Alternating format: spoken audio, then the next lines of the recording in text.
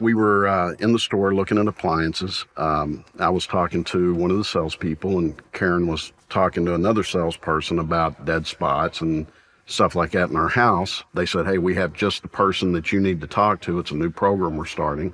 And they brought Angelica over.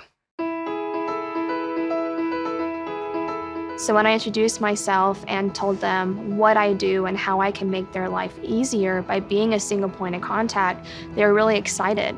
The first day she was here, we walked around the house and tested where the dead places were. And I asked to do kind of a technology inventory and walk around their home. Basically, she just opened her eyes to some of the options we had out there that we had no idea were there. I think about my clients that tell me, I don't know if this is possible, but this is what I like in my house. And I kind of laugh. I'm like, it is possible. Do you want me to make it possible?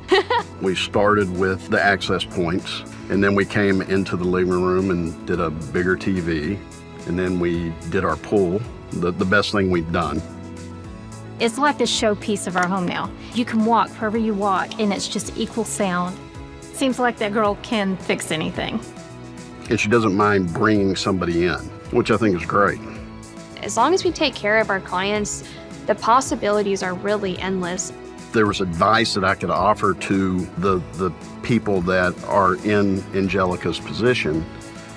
You know, it's be real, care about people. That's how she got our business. You have to truly care about each and every one of your customers. She's incredible, and I completely trust her.